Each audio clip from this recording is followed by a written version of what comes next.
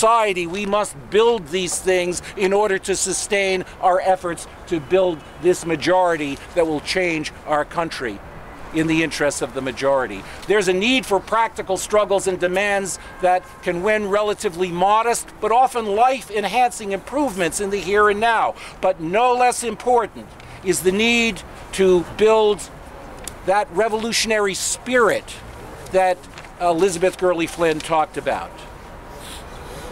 We've got to give people more than short-term improvements, giving them a clear understanding of what's wrong with the status quo, giving them skills and inspiration and motivation to do something about these problems that we face. In explaining that power concedes nothing without a demand, the great anti-slavery leader Frederick Douglass added an incredibly important insight. Find out just what a people will submit to, he pointed out, and you will have found out the exact amount of injustice and wrong which will be imposed upon them. He concluded the limits of tyrants are prescribed by the endurance of those whom they oppress. Flowing out of our occupation must be ongoing efforts to build the consciousness, the understanding, the organizational skills, and the capacity for unified and uncompromising struggle that will put an end to such submission and tyranny, giving greater and greater understanding and strength to the majority of our people. That must be the goal of our movement. I'm looking forward to our discussion of this, not only now, but in coming days and weeks and months as we continue the occupation movement and at a certain point as we move to the next level. Thank you very much. All right. That was excellent. Give him a hand, guys. Oh, great speech. Great speech. Let's sing that song, Solidarity Forever. Yeah, that's... You got the words, don't Solidarity Forever. you? You ought to get started. I only know the chorus. When the union's inspiration through the workers' blood shall run, There will be no power greater anywhere beneath the sun. Yet what force on earth is weaker than the feeble strength of one? For the union makes us strong. Solidarity forever. Solidarity forever. Solidarity forever. For the union makes us strong. All right, I think we're going to have a Q&A section. Just raise your hand if you could, if somebody could keep track of who's raising hands and when, so I can go over to them. By the way, it doesn't have to be just Q&A. Chip in your own ideas on some of this stuff, and don't be afraid to disagree or raise a critical question about something that was said, too. Okay, let's see those hands. Yes, sir. How do you think they're going to get the union strong so everybody's represented again in this country? I think there might be some other brothers and sisters here who have some ideas on that. I come from a union family. For my family, for my dad, union was like a religion. It was like the workers joining together to defend each other and all of the workers. And the unions, to a large extent, lost their spirit, became corrupt, and you had a disconnect between the union staff and officers and the union members. So when I've been in certain unions, some union members talk about, what's the union going to get for us? Like the union is some kind of a shyster lawyer as opposed to us together.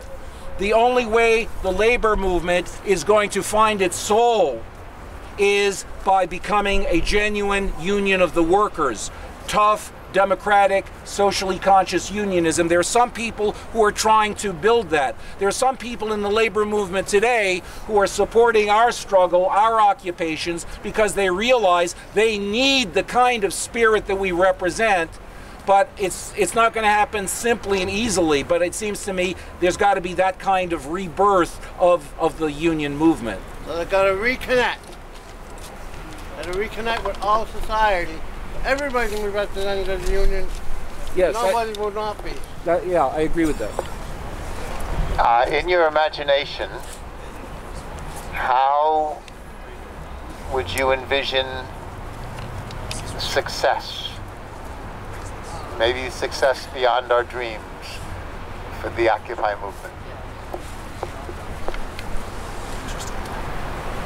We are already successful in important ways. We have impacted powerfully on the consciousness and the politics of this country. That's not like, hey, and now we've won, we can go home. It's part of a process, a back and forth. But we have had powerful impact already. No matter what happens, that won't ever be made untrue. I think that from what I can see right now, the power that we are up against, even though we've gone very far, we've gone further than I thought we would go. I was betting, hey, after a few days this would be over. We have come very far. It's hard for me to see how we can sustain this through this winter and then next winter and then the winter beyond that. And will the authorities allow it? And if the authorities come down on us, will we have the power to stop them from doing that? So those are important questions that are raised and that we don't know the answers to right now exactly. But I think that coming out of this struggle, as part of this struggle and coming out of this struggle, we've already created a powerful change in the country of consciousness. And the people in the Pittsburgh occupation, and I know it's true, it's got to be true here in the other occupations, it's like this amazing experience of thinking, learning, talking, learning new things and so forth, making mistakes, learning from mistakes, and so on. So that out of this movement will come layers of organizers and activists and people who will remain committed to the struggle and building a powerful movement of the majority of our people. I don't know if we'll get the whole 99%, but damn it, we could get 70%, 80%, that would be pretty good, to fight the fight that needs to be fought, to give the economic and political power to the majority of the people. Now, there are all kinds of issues and questions and problems involved in that cannot be solved in a really good soundbite that will have to be solved and resolved through struggle of people like us, sometimes arguing what's the best way to move forward. But my belief is the best that the occupation movement can do is continue to do what it's been doing of transforming consciousness, helping to train, give people experience, give people consciousness, motivation to continue to develop themselves, to continue that struggle for that power shift that I'm talking about. Since you asked, you know, you pegged it on the occupation movement itself, that's as best I can do.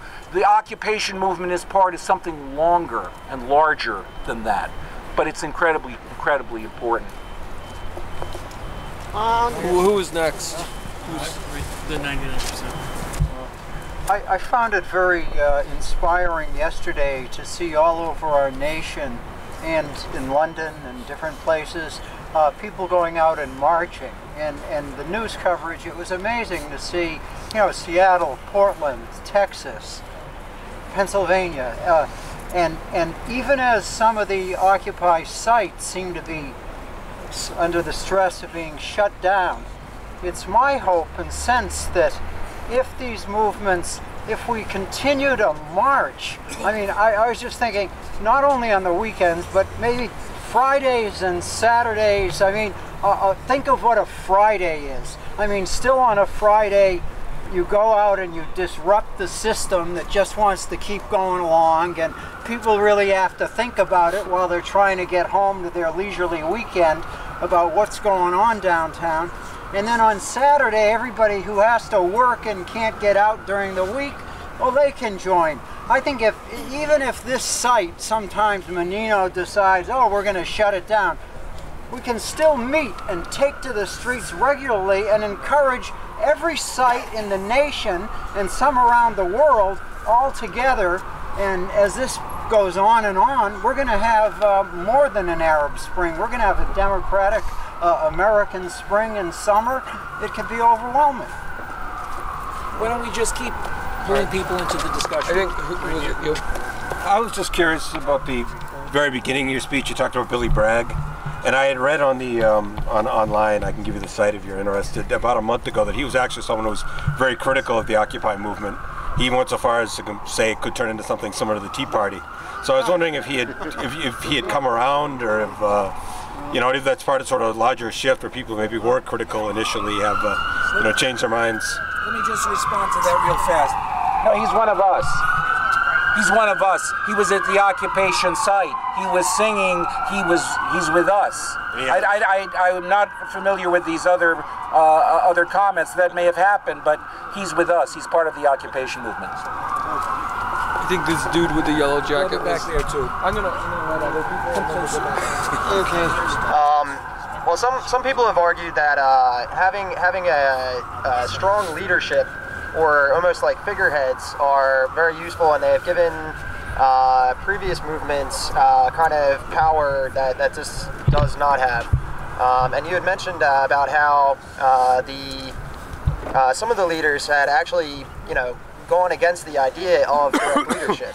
Now, my conception is more of a leadership of ideas, and I was wondering if you could just speak to that. It's really complicated. Martin Luther King, I quoted him, he's great. Ella Baker, I quoted her, she's great. She was critical of him. She was critical of him for being too much the leader, the great leader. There's a tension, there's going to be a tension in our movement. But I agree basically with what she said about that, and Debs too. And Debs was a great leader. Ideas, not follow me and I'll set you free. But brothers and sisters, let's talk about this, and here's what I think. And if it adds up, then it impacts on your thinking. And let me show you, here's how you can make a leaflet. And if we're going to organize a meeting, this is how we build the meeting, and then here's what we do to make the meeting go. To build something, not just to have talk. And then how do you build something like a demonstration or a more? There's skills. Some of the people here have those skills. One of the responsibilities of people here who have the skills is to use them, but also pass them on. Help other people learn how to do it. That's leadership right there, not being the great spokesperson. There's a bird over here. Best person in that. All right. I want to do this fairly. Okay. One thing about leaders is because the ruling class likes to get rid of their leader, then who's your next one? They try to bribe their leader, kill their leader, exile their leader, or something like that. And it's we. Leaders are important depending on the social movement they identify with. If they identify with the ruling class, they're important. If they identify with the masses, they're important. So what we need is a class struggle, democratically run organization, and that one finger part of the fist. We need a unified fist, nationally and internationally, where every finger is respected. And so it's we. I tell people, don't follow me, I follow we. I don't want nobody to follow me, I don't follow anybody else. I believe in we. I'll follow you if I'm lost here, you know the way to get to the train station. Okay, that's different. That's different. Other than that, we need a movement of we. Yeah. That's it. Is we want over here? Yeah, go ahead. So, you talk of the Occupy movement as a sort of training ground and a starting off points for other movements in the future.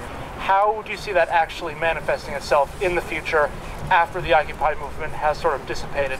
So, I guess you kind of answered it. Others may also want to get into that, and that's a really good question, and we've got to be talking about it. We are talking about it. We got to be talking about it. There's not a simple little, oh, well, here's the blueprint. I'm glad you asked, here's the blueprint. When I was in London, I ran into a woman who's been very involved in the New York occupation, Wall Street occupation. This was before they got attacked and thrown out of the plaza. But she was talking about some kind of summer conference, and something in July that some of the occupation folks around the country are talking about doing. That might be one place to discuss this and explore this. This is a place to discuss it, over time. An excellent question, and it's too important a question to give a glib answer to. Right here. Yes, ma'am. Oh, okay, thanks. You don't have to call me ma'am. But I just wanted to draw people's attention to the Boston Occupier. Today is the first printing. I think 20,000 copies have been printed of our newspaper, our side, and I think that, you know, that's one thing to keep in mind, which is that the top of society, that 1%, has their leadership that is waging an argument that we are wrong, that they are right, that they're justified in their ability to profit off of our labor, to exploit and oppress us. And I think the question of our leadership, you know, this is one example of what we're trying to do, which is wage our argument from our side, tell people the truth about what our occupation is about, what our struggle for the 99% is about. And I think, you know, that's part of our leadership. Like, you know, it's not about whether one individual, you know, represents us, but how we can go out and expand our movement. You know, we've had a series of years, 40 years plus, where there's been a one-sided attack from the top of society on our wages, on black people in black neighborhoods, on women, etc. And that tide has turned, I think, in an incredibly transformative way that isn't going to go away very soon. But it matters whether we take these ideas and whether we win other people to not just supporting it, but actually participating in it. And I think that doesn't necessarily have to be an encampment. We have Occupy the Hood happening, which is not an encampment, but is bringing hundreds of people. The first meeting was 500 people at a GA of Occupy the Hood. You know, that is a group of people who are going out there and beginning to organize in their communities against foreclosures. Ocupemos el Barrio, the first meeting had 120 people. That's not a physical encampment, but that's part of the Occupy movement. Occupy Harvard, Occupy Northeastern, Occupy UMass Boston, etc. I think these are things that, you know, the genie is out of the bottle and can't be quickly put in. We also know, like I said, you know, that their side is highly organized. Part of that is the cops raiding us, brutalizing us, etc. We have to be equally organized. We have to be equally organized to, to be able to withstand those attacks. So I think this is a great start. I saw people in Harvard Square today handing these out. I'm sure getting into conversations about what we mean by taxing the rich, you know, etc. I think that's part of our growing process of leadership. Thanks. Thank you. Excellent. Let's give her a hand. Yay! For the Boston Occupiers. Make sure to pick one up, give one to your friend. Don't leave it. You already know. You are the news. I'm going to get him and then you, okay? So you made the observation that the big railroad strike of 1877 didn't have demands and that was okay. I think one of the things they did have was a way to bring really clear power to bear on the ruling elite. They were able to stop rail traffic in the eastern half of the country, and that ended up costing them a lot of money. So one of the things that we don't have right now, I think, is a way to bring that same kind of power, a way to cost the ruling elite money or to interfere with business as usual. And ultimately, I think at some point we're going to have to figure out a way to do that. So I'm not saying, again, sort of in line with what everybody's saying, that I have the answer, but I think that's part of the conversation that needs to happen. Did you want to mention something about that? I do this guy, and then we'll do you. So you had spoken earlier about the conception of power. I've tried to, you know, analyze what gives dominant institutions historically and in the modern day. What are some of the common things that inherently give them power? And there's at least a few things that I find that almost all of them have in common. The first would be access to good and useful information. The second would be a high level of communication and coordination. And the third would be access to resources. And the way I conceive it is that, say take like the 1%, they have all three of these things, and especially in droves, the access to resources. But the way I figure it is that if these are inherent powers within society, the way for the impoverished, or the way for the people who lack the access to resources, in order to gain resources and gain the power, is to utilize the first two inherent powers of the information and the communication and coordination. So yeah, I don't know, just any thoughts on that? I'd like to. I think that's very thoughtful wrestling with the issue, and it seems to me that there's more than simply that. And there's a, I mean, they have so many resources. They have so many more. You know, hey, let's take up a collection here. It's a drop in the bucket compared to what they've got in terms of resources. We have something that they don't have. We have the truth. They are exploiters and oppressors, and they pretend they're not, and Fox News tells lies saying the opposite, not just Fox News. And a lot of people want to believe it, but truth trumps hype. And what they do to make their profits is hurting us, and people are feeling it, and people are seeing that. My dad was a union organizer, and he said one of the best organizers for the union is the boss. The nature of the system. Now, that's not enough. You know, we got a lot of work to do, but that's something going for us in terms of our struggle against what they're doing. So, you know, I appreciate the thinking that you're doing, and it would make sense for us to be thinking through in all kinds of ways how to be more effective, which is, you know, what you're doing. I really appreciate that a lot. What do you do about people at the airport that are non-union, and had the union members come out and support the non-union members on a one-day wildcat strike?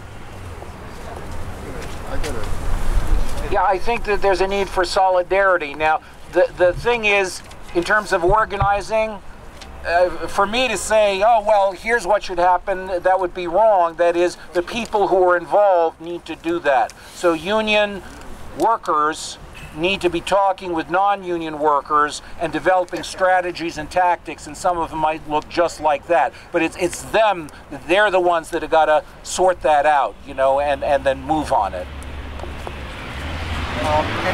In partial answer to the gentleman's concern or point that the railroads were able to, at least the late workers in the railroads were able to stop the railroads, and we need something similar. Getting back to my sense of how exciting seeing the marches all over the country were in San Francisco, and I think even in New York, some of the protesters went and occupied Bank of America. Now, when does the movement, you know, when we go to march, when do we decide that, well, we begin occupying, or this type of pressure, peaceful resistance together against the institutions that are the oppressor, and just to make our presence known to them in a slightly more obnoxious way? I mean, by occupying in front of them, right? I mean, here we are at the Fed, but I mean like Bank of America, Citicorp, all of them. They're all together. They have and going into their lobbies and frankly, disrupting business as usual. As part of a march, and if that were done by every occupation movement in America at the same time on a day, on a regular basis, it could have an enormous effect. But I don't know. I'm just a novice at that. It's a start. Yeah. This is a discussion that needs to go on. My understanding is there are other meetings starting at 6 o'clock that some people have to get to, and although we could be standing here, you know, having a great discussion, you know, for several hours, that might create a difficulty for some of the folks who are here. I truly appreciate the having the possibility of coming here and connecting with the occupation here and having this kind of discussion. I appreciate what you're doing here and the kind of thinking and discussion that's going on here. What I would suggest is that we end this formal part of the discussion with the understanding that this discussion is not going to be stopping, it's going to be going on. You know, when I'm not here, you don't need me to be having this discussion. You're having a good discussion, but then to connect with brothers and sisters in Pittsburgh, in New York, in et cetera, we need to be, we're building a unified national movement, diversity, but unity at the same time. So, thank you very much. That's great. That was excellent. Everyone give him a hand. We have upcoming speakers for the Zinn lecture series. Next week is Michael Denning. The week after that is Bruno Bastiles and Norman Finkelstein. Check it all out at zinnlectures.wordpress.com. Thank you.